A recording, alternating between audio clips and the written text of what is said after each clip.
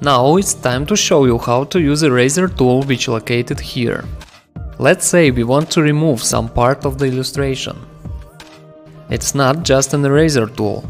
If you click one more time, the brush library panel will pop up. You can select any brush to be used as an eraser. For a regular object removal, we can use a solid outline brush. Select it and increase the size. Let's delete one of the craters now. Go to Layers, Blue Planet Group, select the craters layer and erase the crater now. You can see that we have the flare left here. Select the flare layer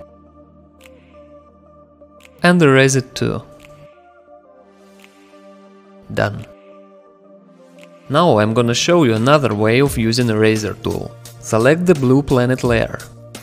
I want to make the edges of the planet to be less smooth. Decrease the brush size.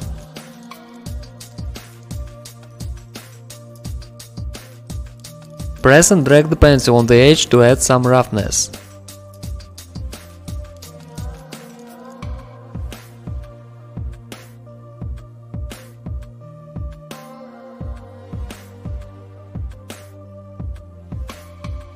And remove the extra parts.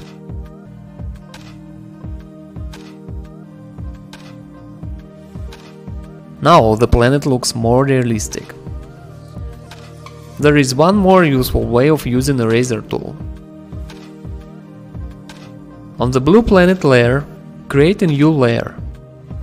On this layer, select the outline brush.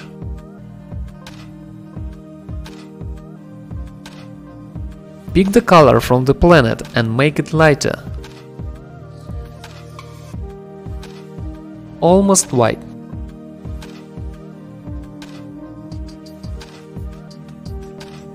Draw an ellipse here and a circle here. Fill the shapes. So we've got two light spots here which look a bit too flat. Go to Eraser tool and select not outline brush this time, but the textured Grange brush. Increase the brush size. Softly pressing the pencil, start to erase these spots.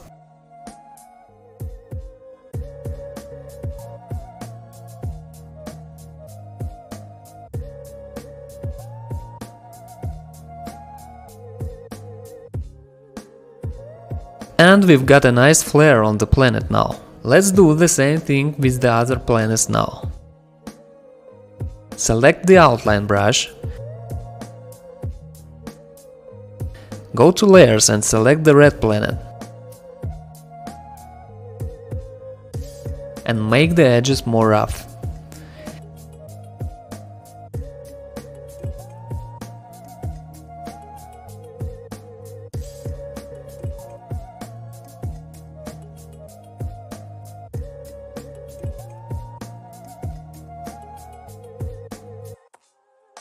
Since we have these yellow hollows in the planet, let's add some hollows on the edges as well.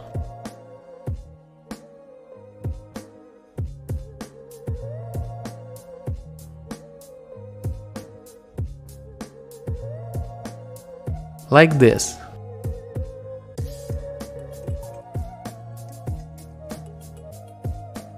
And here too.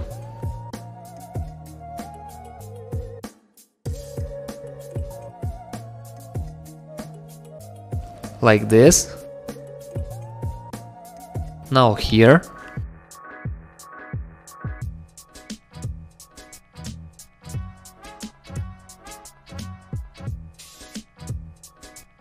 And here.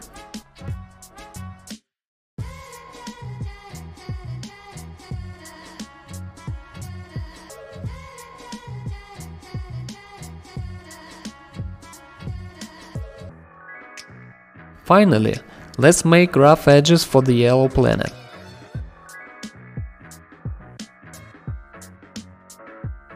Erase it.